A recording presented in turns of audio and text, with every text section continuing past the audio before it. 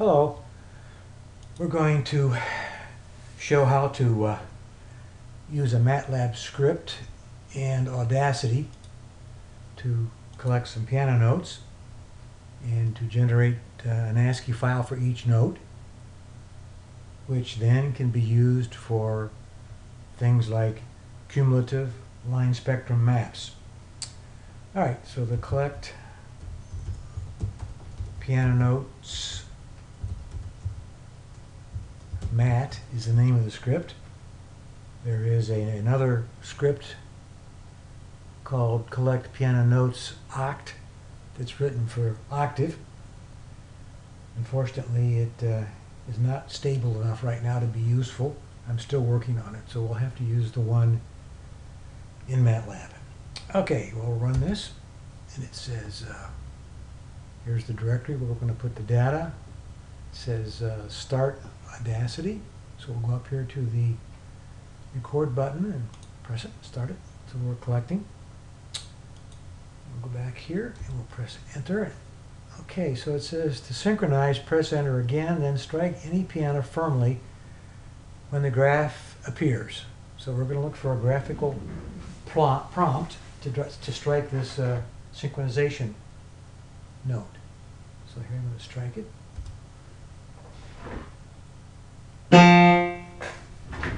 Alright, there's our synchronization. Now let's gather some data. Let's start with A0. Okay, we're going to say press enter, and that'll generate the system, and we'll look for the graphical prompt, and then we'll strike the key. So here we go.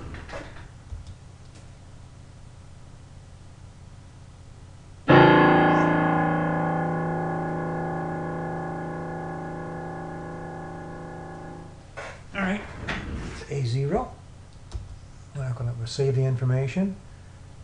Because it had been a mistake, we would not save it. We do it again. See what's been collected? Not yet.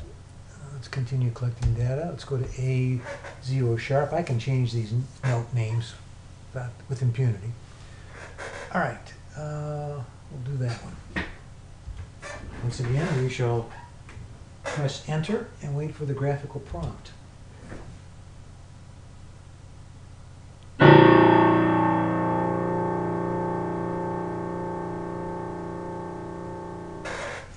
Alright, I'm going to save it.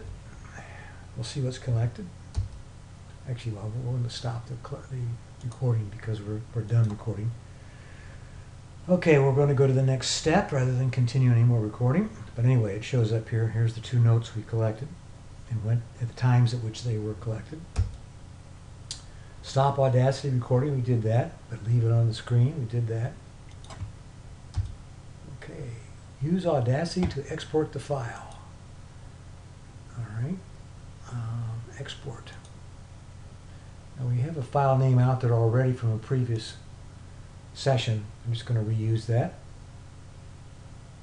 because it's the proper name. It's A0 to A0 sharp. It's a WAV file. Yes, we want to already use it. Okay, now it's going out there. On the Audacity screen, click on View, and then Fit in Window. Okay, here we see the whole session. Here's the synchronization strike. Here's A0. Here is A0 sharp. Now we have to find out a little bit more about where that synchronization strike occurs.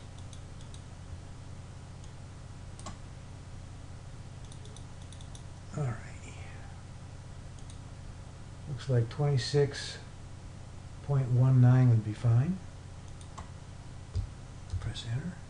26.19. Save the timing information. Yes. We're going to save it in A0 to A0 sharp. T for timing. This will be a mat file, unlike the other file, which was WAV. Okay, that has done it. Let's go out and take a look here.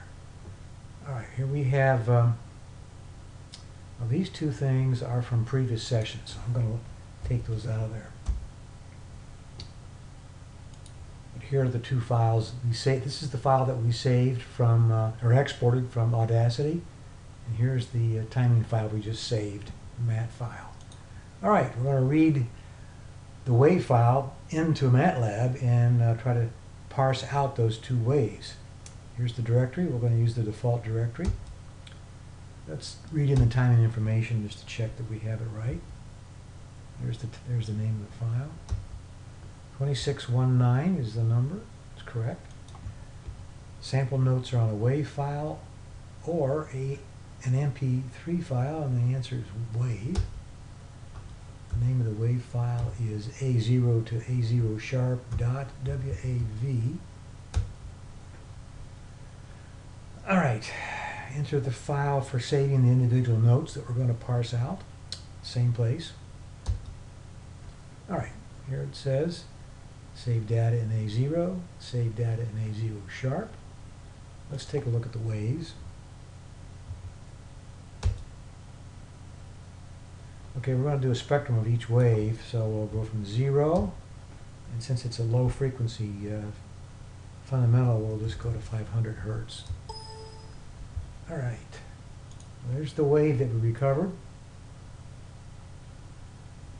about 7 seconds worth. Here's the spectrum, plotted in dB versus frequency. You can see there's not much power down here in the low frequencies where, because we're missing the fundamental for these low keys. Let's go to the next one. 0 to 500 again. And here's A0 sharp. And here's the spectrum. And again, we don't have any power at the fundamental, or actually the first or second partial. All right. That concludes this initial data gathering session. We will come back for a little bit of processing later on. So this is part 1, and it's finished. Thank you for watching and listening.